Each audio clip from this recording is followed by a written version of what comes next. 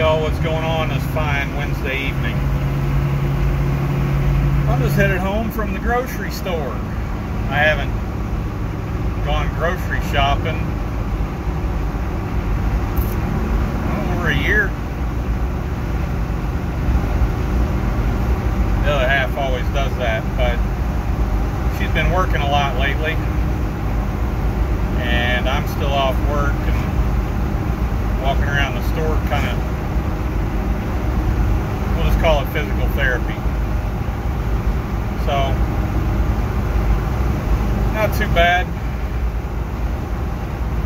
Got a couple of things that,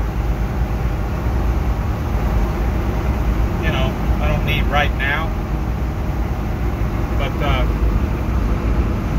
always be useful in the future. Just like, I got instant coffee. Now, it ain't the best crap in the world, but when you're, say, living at a campsite or something,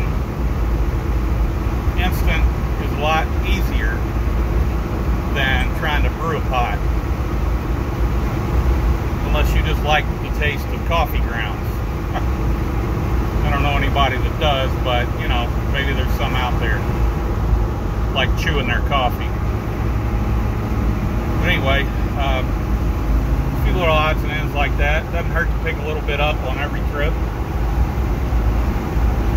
Got a pretty good size can of instant coffee for $4, so thought it was a pretty good deal. It's just Kroger brand. It ain't real high quality stuff, but you know,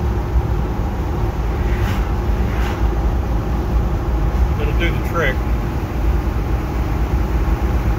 It ain't about taste in SHTF, it's about survival. And if some instant coffee is going to help me stay awake, it don't got to taste great. It'll help me stay awake when I need to. That's all that matters. Anyway, I'm driving the big old Blazer. Love driving this thing. Only thing that sucks is no AC. But that's alright.